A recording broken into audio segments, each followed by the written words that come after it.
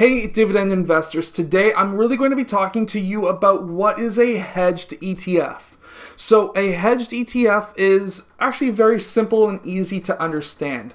So basically, usually when you start looking at companies that have ETFs, so for example, Bank of Montreal, BMO ETFs, we're going to be looking, for example, at the difference between ZWP and ZWE. Now, ZWE is a hedged ETF. And when you start looking at like Horizons, BMO, and all of the other companies that have ETFs, they're going to have a hedged and a non-hedged version of essentially the same ETF. What is hedged? Well, the simple answer is hedged basically means that there's going to be less or little or none volatility when it comes to the currency of the account. So for example, that ZWP is a non-hedged ETF, and it's an ETF that covers over in Europe. So European stocks, it's a dividend ETF, has a very high dividend, but it's a ETF that holds different European stocks.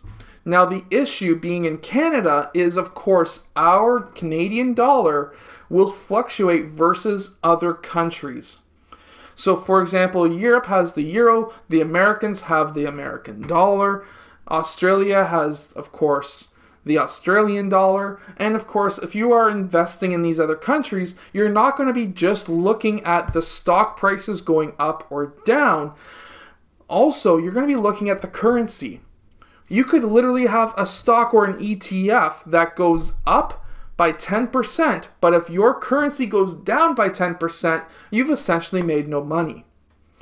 So this is why hedged ETFs are sometimes better. So when you have a hedged ETF, you would be looking at not worrying about your currency and just worrying about the stocks going up or down. And how they can sometimes control this is by having more cash on hand, and that way they're able to then basically cover their own butts when it comes to the price of the currencies. And it's a long process to really understand. I'm just giving you the basics today, but this is one way that you can kind of hedge your way against the currency of whatever country that you're trying to invest in. Now, there's no hedged stocks, but there is hedged ETFs.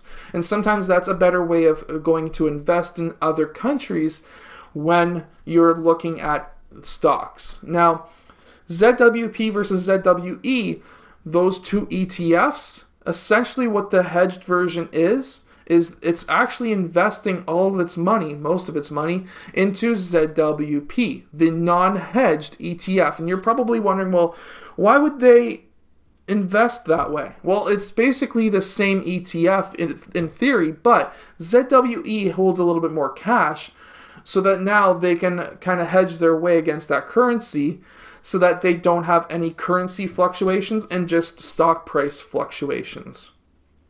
I hope that this basics video has kind of helped you understand how hedged ETFs work. If it has, hit that like button and subscribe, and I'll see you guys again next time.